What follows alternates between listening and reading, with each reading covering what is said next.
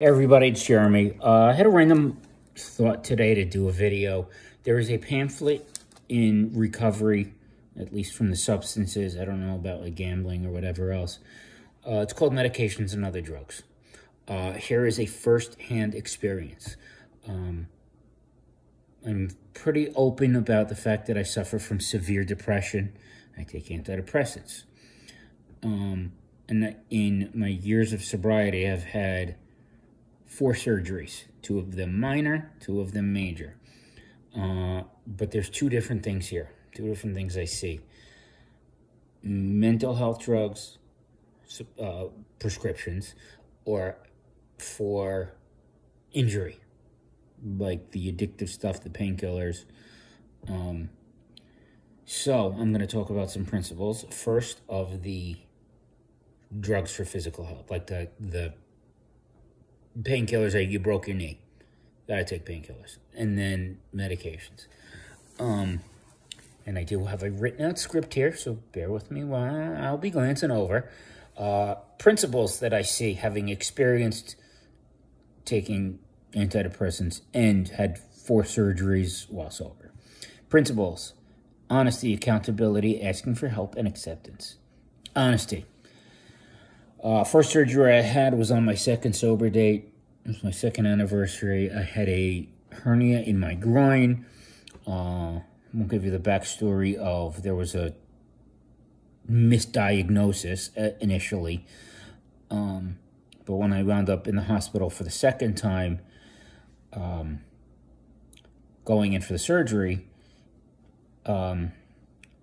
doctors, you fill out your forms, whatever it is, and the doctor or nurse asked, any allergies? Yes, penicillin and painkillers. Why? I have a problem. I can't take penicillin, and I also have a little bit of an addiction problem with the painkillers. Alcohol is more my thing. But, so you tell the doctor you have to be honest with yourself. The doctor. You have to be honest with yourself. I learned something out of the second surgery, which is a heart surgery. So asking, honesty with yourself. So first you tell the doctor, you have to ask yourself, do I need it now? Do I need it at all? Or can I delay it? Which is, do I need it now? Following the instructions on the bottle. When I had the 2nd surgery I had was a heart surgery. I ended up sending out a text at 1 o'clock at night. Anybody up? Guy responds. Guy, he probably does not remember this conversation. This was 2012. So, and he said something very simple. I'm walking around, my ribs are broken, I can't breathe, and I couldn't move after I had a heart surgery. So, he said something interesting. A couple of different things. He says, what does the bottle say? He said, every 4 hours or as needed. He goes, okay, so you write down when you took one. So at least 4 hours. And if you don't need it, you don't take it. Call somebody else at 12 o'clock or 12:30 in the morning. And he hung up the phone. He called right back. We started laughing. So you write down, you keep your schedule. So if you took one at 12 o'clock at night, the earliest you can take it. It doesn't mean you have to take it. It's 4 a.m. Doesn't mean you have to at 4 a.m. It means it's the earliest. If you can wait till 5, you wait till 5. Then the earliest is 9 o'clock. If you need it at 11, at least 4 hours. That was my case. At least 4 hours. And if you don't need it, you don't take it. So, telling a sober friend when you take one. This is kind of along the same idea. You write down so you see clearly. When I had my last heart surgery, which was about 1.5 years ago, I wound up fainting shortly after the surgery, cracked my spine, back in the hospital. And they're like, no, now we're changing the pills. And I got so confused. I was groggy, in pain, I already had painkillers in my body, and I was confused. And having to write on paper, so here's the instructions for this one, here's the instructions for this one, here's the instructions for this one. and having a clear picture, because one, I know in my case I'm an addict, I'm not going to think clearly about it anyway. Two, I'm all fogged up from the painkillers that I am taking from a heart surgery. Now there's something else, there's a complication, I fainted and broke my spine. So you tell somebody when you're taking one. Not that they're going to remember it, but it holds you accountable. That's step 4 and 5. I said tell the doctor you're an addict, because I can tell you from the first 2 surgeries, let's say the first one was a hernia. He's like, oh, look at that, we have an honest addict. He was going to give Percocets. He wound up being prescribed something else. Darvocet, watered down Percocet. He changed it, so that works. But, and also along, and now I'm going to kind of go into asking for help, was that conversation I had with the guy late at night. He said something very interesting. And I'm like, dude, my ribs are broken. I can't breathe. I can't walk. I can't move. He's like, you're trying to be the hero. You have all this pain. You're trying to get through it on your own. You just had a heart surgery, your ribs are broken. Take one. It's okay. This is where accountability comes in.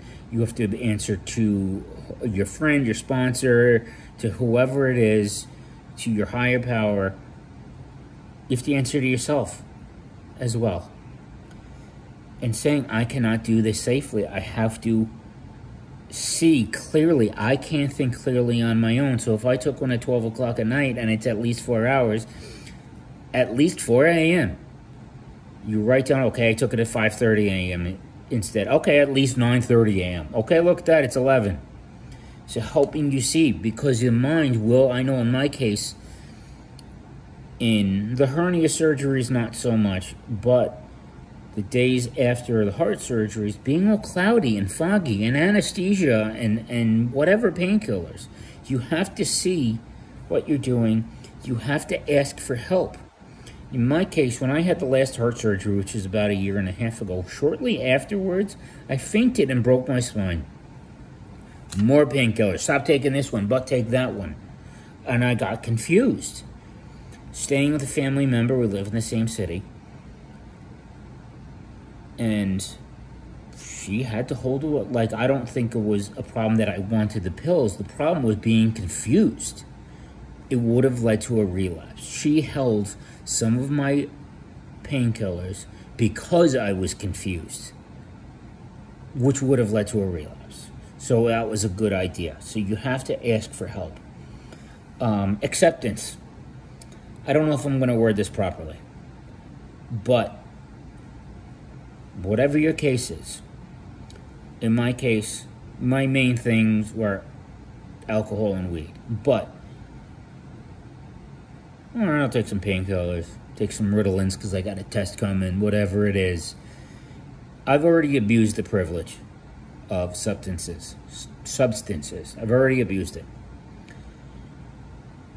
I have now taken, that privilege has now been taken away from me because I can't do it. Look at what the trouble. I'm not going to tell you on the video what the things that went on in my life. I have abused the privilege and it has now been lost. I have taken from my future fun and ruined it. Can't do it anymore. Acceptance, I've done it, I ruined it. Admission, here's what I've written down. Admission to yourself that you cannot do this safely, and you have been so humbled into a point where you have no choice but to follow directions. If you're an addict, you have no choice but to say, hey, doc, I screwed up in a previous life. He knows I need surgery. You know, the doctor knows you need surgery. I can't do it safely. You know, you have to be honest. God, yourself, and another human being, the exact nature of your addiction. But something to go into, this is actually my second take of this video, is psychiatric medications. I forgot this in the first video. I went to upload it and then realized that psychiatric medications can be a touchy subject in recovery, but you have to be true to you. If you need them, you tell a doctor, I'm feeling, in my case, it's depression. it's going into suicidal thoughts. You tell the doctor. Now, there are people who said, I've heard other stories. It happened to me once in early recovery. My mother probably remembers that I went down. Somebody in recovery told me that I was now sober and no longer needed my meds for depression. There was a problem shortly thereafter, a very big one. So, you do not have to listen to another sober friend, or sponsor, whatever it is, about your medications. Take these principles: honesty, accountability, asking for help, and acceptance. They asking for help. Hey, listen, in my case, it's, I felt suicidal depression. I have felt it for all my adult life. Hey, doc, I'm having a problem. And I remember calling my doctor once and saying, listen, I'm having he wasn't there. It could have been 6 o'clock in the morning, whatever time it was. What it was a Sunday. That's what it was. Hysterical crying. This is a regular general doctor, not a psychiatrist.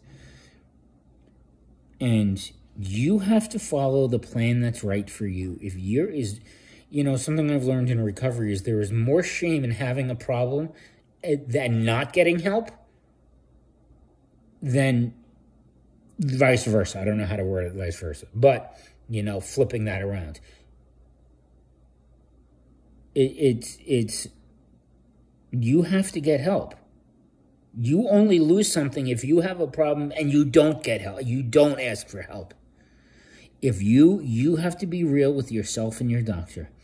If that's the case, you do it. You don't have to be ashamed in recovery that you might need Lexapro for antidepressant. So that's the thing. You cannot let anybody else tell you what you need if they're not a doctor. You can't let them tell you that you need and don't need. You have to be honest with yourself and to a doctor. Hey, I'm feeling this way, this, that, and the other thing. So that is huge. I fell for that in early recovery.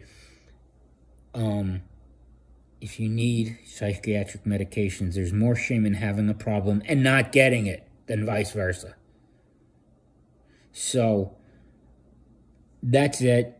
There is a pamphlet. If you go to a meeting, a lot of the meetings have it. It's called Medications and Other Drugs. So I hope this was a help, and I will see you soon.